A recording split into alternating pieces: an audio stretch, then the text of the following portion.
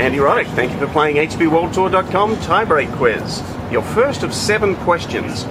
Who did you beat in your first ATP World Tour final, and what was the score? I beat Xavier Malisse, and it was 6-2, 6-4. Spot on, good start. In 2004, you won a career-high number of matches. Can you remember how many wins you had that year? Yeah, well, I'm going to guess here. It was 03, I had 71, so it's got to be more than 73. 74, but that's almost good enough to give you a pass on that. A little curly one here. What is your highest doubles ranking? 87. Spot on.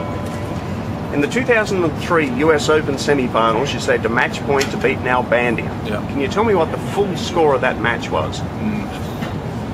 6-7, 3-6, 7-6, 6-1, 6 either 3 or 4. I'm going to go with 3. You are right on the money. I'm not going to press you for the tiebreak scores, but no, please don't. that is solid. All right, come on, I can get you with this one. How many players have ever held the ATP World Tour #1 ranking?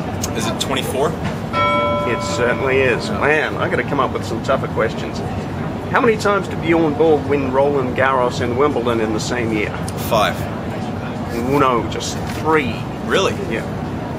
Giving him too much credit there. Jeez, I guess so.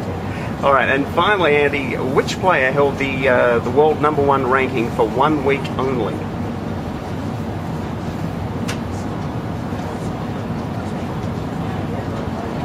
Was it Carlos Moya? He had it for 2 weeks. So it wasn't. I don't think it was Rios. Was it Pat Rafter? It certainly was. 1999. Thanks, Andy. You passed with flying colors.